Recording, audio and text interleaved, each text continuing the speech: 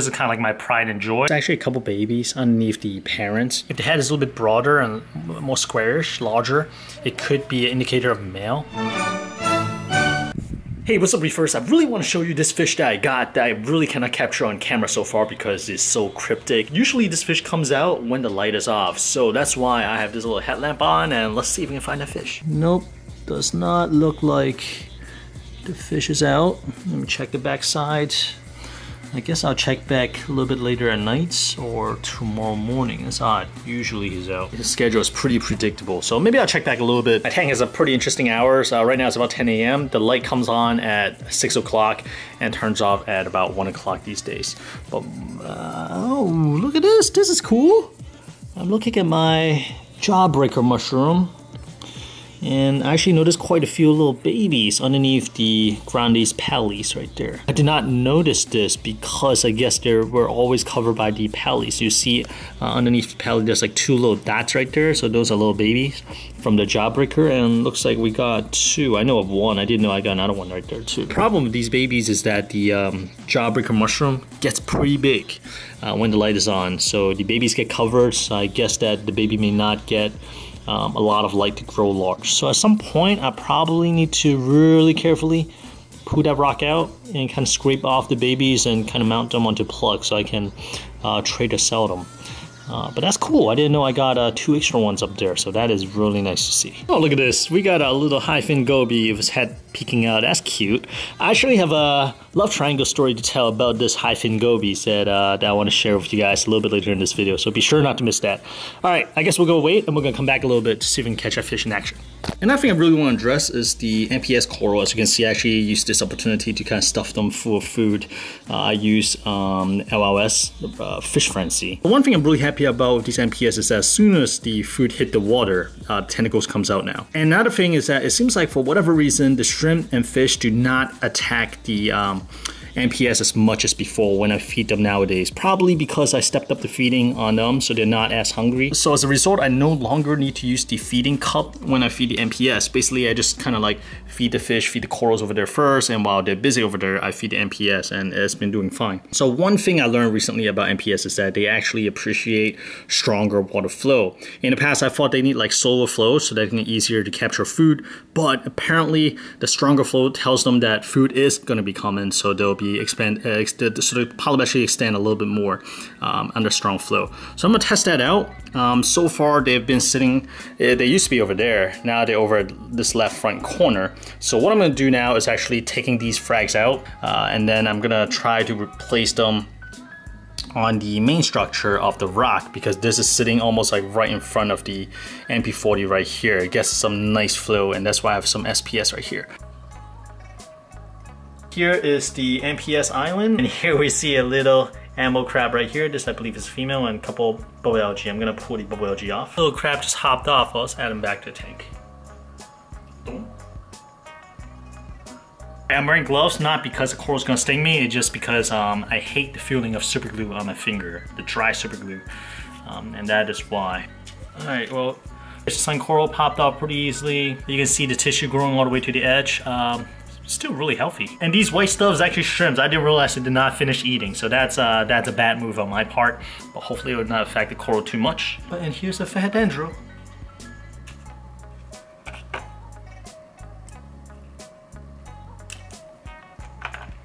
In terms of NPS coral, this is kind of like my pride and joy. This fahadendro has been with me for a long time.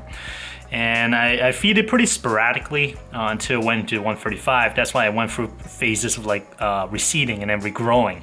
And recently really popped off. Look at all these little babies. It took a while for the babies to really grow up, but grow up they did. And it's still growing. So probably in a half a year or so, they'll become like full polyps and I'll have a nice chunky fahadendro colony. I really should frag it up because I have some really nice spot I can just simply cut and create new polyps, but I really don't want to do that. I really like to see like large chunky colonies, so we'll see how large we can grow it. So I have some black and brown sun polyps. You can't really see it because I'm wearing like a black gloves on top of like black shirt, but these guys have not really done too well for me. Polyp still comes out once in a while, but not consistently, so it's really tough to feed them, but hopefully with the new location, higher water flow, that's going to help. next morning. Hey Reefers, now we are bright and early at like 10 a.m. I just wiped my face with some cold water, wake up, and here's the guy I want to show you guys. I'm not even coherent right now. Look at this little guy. I think it's called the is either white spotted or white dotted goby. It's oh, that was a pistol shrimp firing off. It's a captive bred fish from Biota that I picked up from Seahorse Savvy about 5 weeks ago. And it took me about 2 weeks or so before I started seeing this guy, and this guy only come out at the very early morning, which is right now. That's why my face is like, I just splashed my face with cold water, and he disappeared for the rest of the day. This guy is like the most curious guy. What I ended up doing now is actually feed the tank really early in the morning just to make sure you get some food. I mean, of course he's been getting some food, but I just want to be extra careful and extra sure that he does okay. So I programmed the auto feeder to run early in the morning as well, just to make sure that he gets something. But looking at his stomach and stuff like that, it looks like he is doing well. He is eating well, and hopefully he'll get a little more comfortable in the tank to come out different part of the day instead of just early morning. Another really cryptic guy is not out yet, but hopefully I'll be able to get him on video as well. By the way, since we have the camera on, I have decided to move the phahadendro and the sun corals to that part of the main structure. I moved them there. I kind of wanted them to hang upside down, but I couldn't really find a good spot. I may tweak the placement a little bit later. I just want to make sure that at least they like the flow there. And judging from the polyp extension, I don't think they mind. Number one, they don't mind a high flow. And number two, I kind of wish that they'll open a little bit more often, but we'll see. I mean, it's only been like day and a half, so we're gonna give some time to settle in. And again, I just kind of rolled downstairs and fed the tank, and I just turn on the light. Just want to get this little guy, and just so happened that, hey, look. The fact that the phahadendro is already kind of open like this, and the sun coral is kind of like peeking out, that's a good sign. I think that they do prefer the higher flow, but again, we're gonna keep an eye on them, and then I'm gonna revisit in a couple days near the end of this video to see how they're doing. Alright guys, figure it would be kind of cool to show you guys what the tank looks like under just Actinic. The light is about to shut off any second now, but I was just kind of observing the tank. I do that once in a while, just kind of zone out in front of the tank. And I just realized I don't think I've ever shown you guys how the tank looks under just Actinic lights. Look at all these glows, and of course we got the crowd favorite, Rose Whooped Up an Enemy. This is not some awesome morph, it's just like a run-of-the-mill Rose Whooped Up an Enemy. Although there's some people that said that it could be a shaman. I'm not too well versed with different morphs of Bubble Tip and Enemy. So if you guys know for sure, please let me know whether it is a shaman or just like a good old Rose Bubble Tip and Enemy. Either way, they're cool. We got a few more corals over here, and we got a goby right there who's really shy. I've been trying to get him on camera as well. Over here, we got the Euphyllia Garden, which I was hoping to start building out, but it got expensive really fast, so I'm taking it slow, trying to wait for people to break down the system. Usually that's where the really awesome deals comes in from.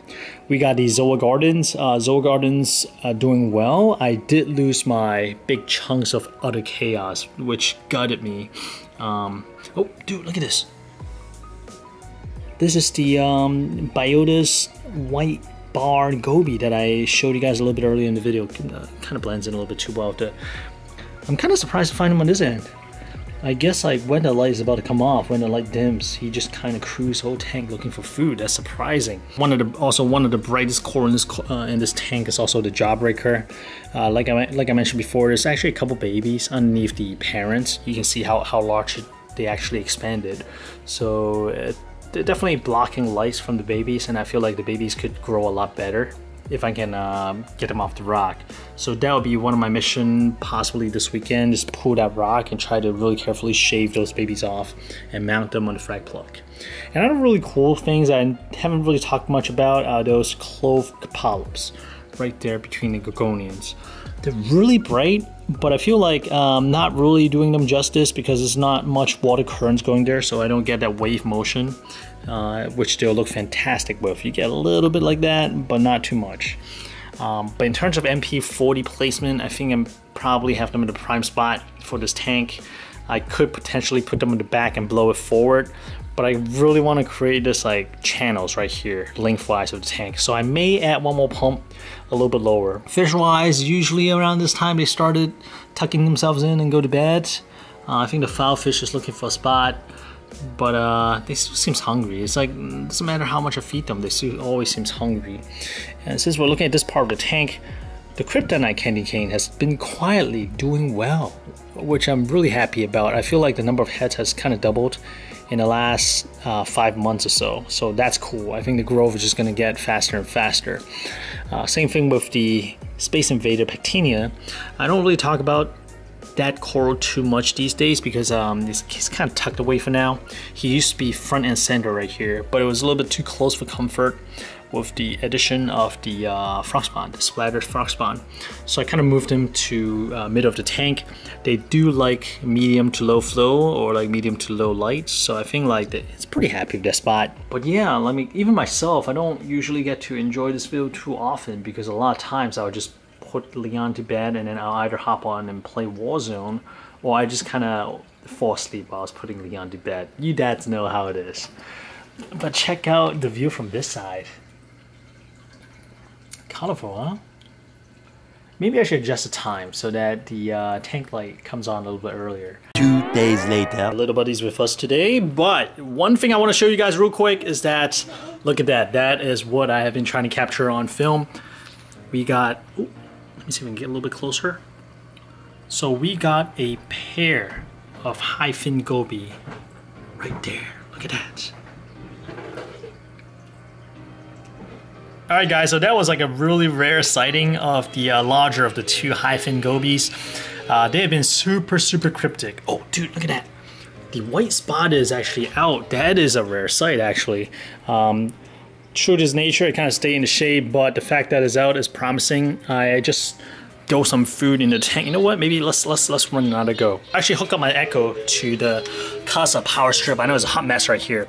I took off the GHL mini controller. I feel like it's a little bit too much tech for me at the moment. So I actually use this two of these smart strip. Because of the Alexa app, I'm able to do routines where I can like set something up and then make it pause. Meaning that I turn this on, I pause, and then after I think like 20-30 seconds and then I'll run the stop. So the problem with a lot of the controller I had was that I was having trouble setting like any time frame under a minute. I mean, there are ways about it, but it's not too obvious. But I switched over to the power strip. I was able to use this pause feature in the power strip and turn the feeders on for under a minute, which is exactly what I want. And so, oh, there we go. Let's see here. Here's a larger one. The larger one is way shy, so it's really rare to capture him or her on camera. If you guys know how to determine the sex of gobies, Fin Gobies to be exact, please let me know.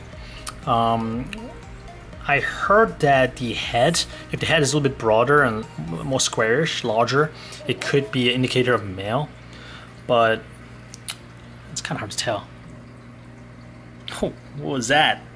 Yeah, the larger one seems a little cranky. I assume maybe, I don't know. I don't want to assume it's female, but I don't know what's going on. It's almost like the male did not bring home enough bacon this week, so she's all pissed. That auto feeder unit is expensive. It's like 200 bucks, but I'm starting to really like it. I mean, I can achieve similar things by feeding in the return chamber in the sump, but well, technically I could not because of a lot of things going on in the return chamber of the sump.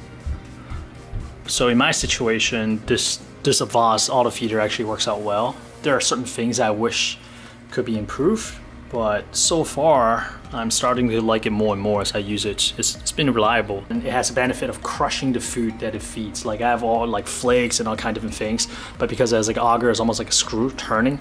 So I feel like it actually crushes the food to smaller pieces before dropping them into the tube and right in front of MP40. Alright guys, so like I mentioned earlier in this video, there's like a strange love story of the Fin Gobies.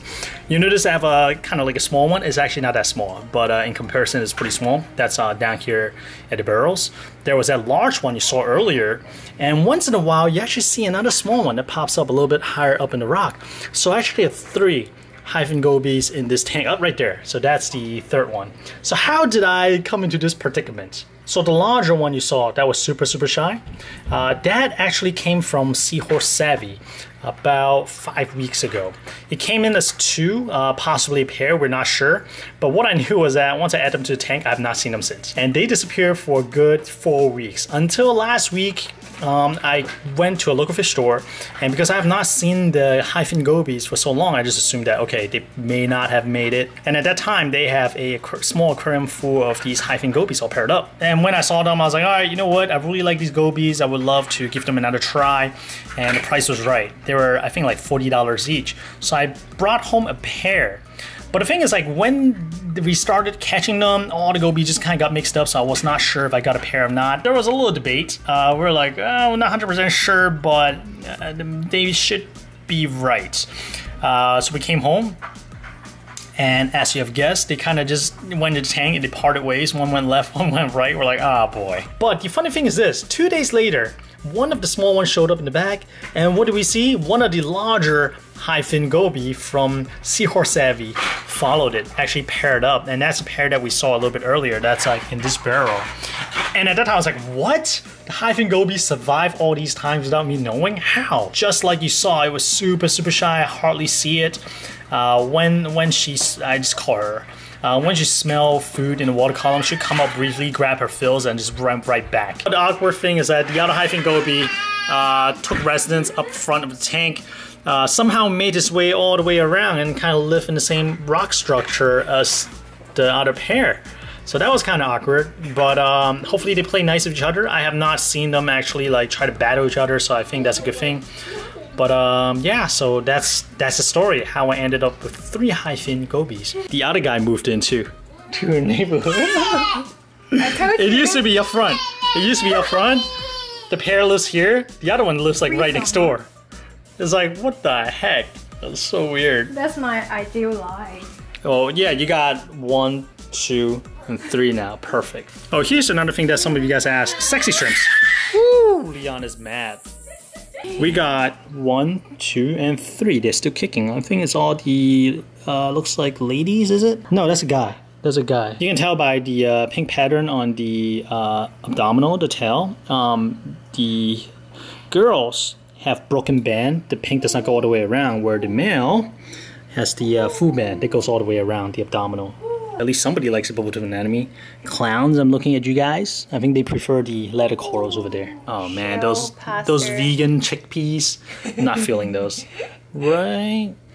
Yeah, we are getting ready to watch the 2nd or 3rd presidential debate tonight. It's gonna be... 2nd. Is it 2nd or 3rd?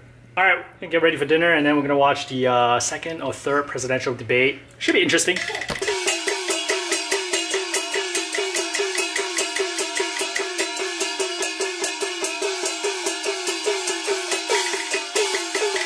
Ooh, look at this. Emily, what are you doing? Catching some rainwater.